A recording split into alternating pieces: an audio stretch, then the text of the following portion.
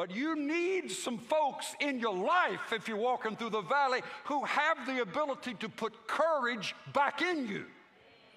Because we're prone to lose that. To encourage is the person, but to war for us. I think that Jonathan was doing that as well. He was addressing that which was seeking to deplete David's confidence in what God would ultimately do with him. And so he speaks with a warrior's presence and a warrior's determination. The plans of the enemy against you, David, will fail. What God has determined for you to be will succeed. And I'm here standing with you, standing in your presence, standing for you, so that you will be reassured of that.